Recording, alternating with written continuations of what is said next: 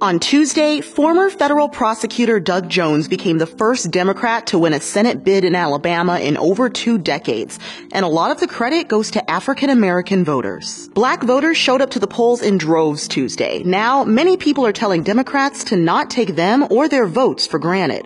Former NBA player and Alabama native Charles Barkley told CNN this election was, quote, a wake-up call for Democrats.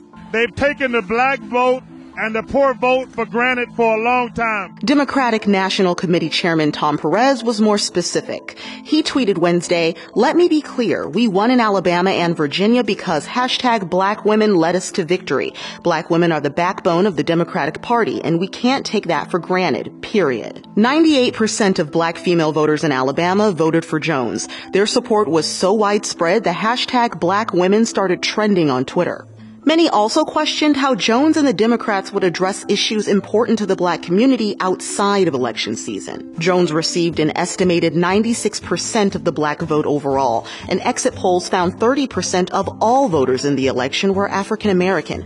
According to CNN, that's a better turnout than the 2008 and 2012 elections when former President Barack Obama was on the ballot.